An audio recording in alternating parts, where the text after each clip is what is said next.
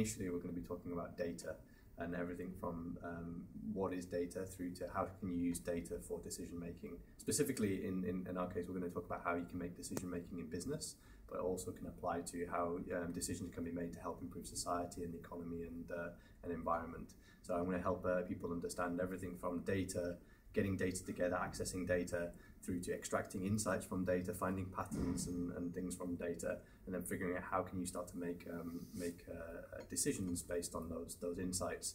And I'll give people an introduction to what the challenges are to develop stacks or solutions to go from data to decision making.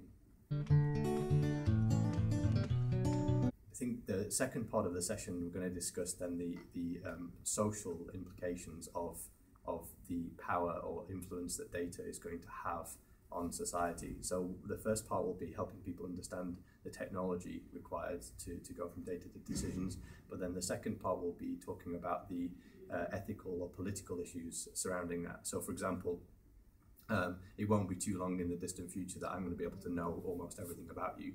I'll be able to piece pieces of information from Facebook, from LinkedIn, and be able to make some very smart inferences about how much money you've got in your account, when you might die, who your siblings are, and things like that. And I think that those types of issues, the privacy issues, have a lot of social implications that we're not really addressing right now.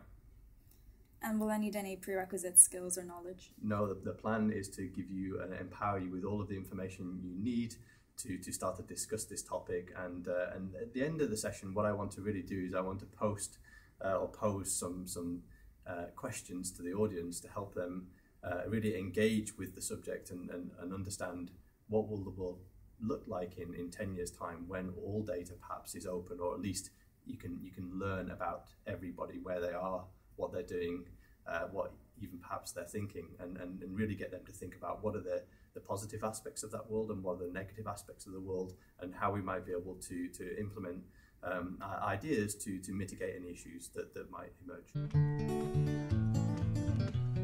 You won't need to bring anything other than perhaps yourself and a strong cup of coffee, and that's all.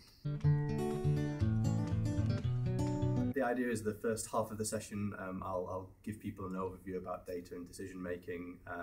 That'll probably be about half an hour, and then the second half of the session, hopefully about half an hour, we'll get the audience to discuss some of these ideas and implications, and really get their feedback on some of these interesting ideas that are going to be emerging.